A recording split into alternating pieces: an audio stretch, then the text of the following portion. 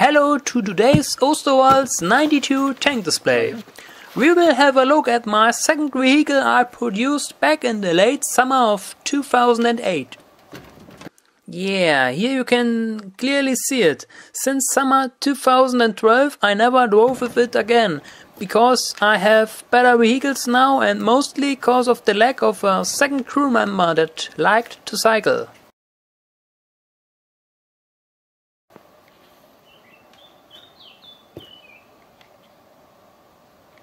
Well, let's go to the backside to the entrance.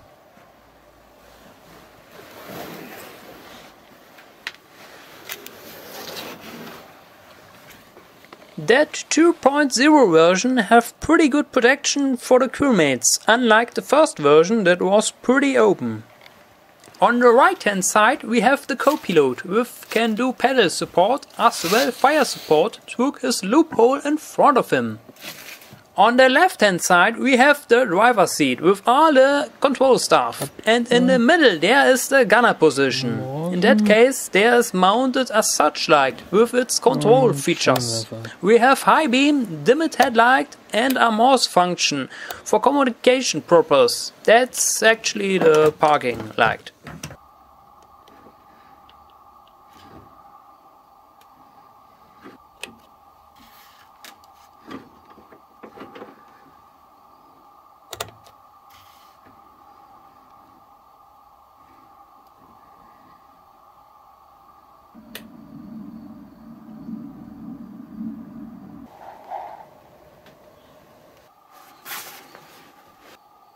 For the front and rear lighting I use it for each lamp 3 LEDs on a sticky tape.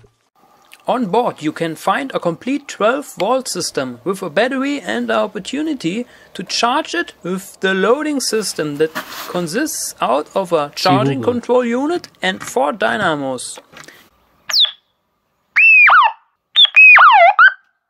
The horn is just some speaker that makes awesome noises while energizing it with voltage.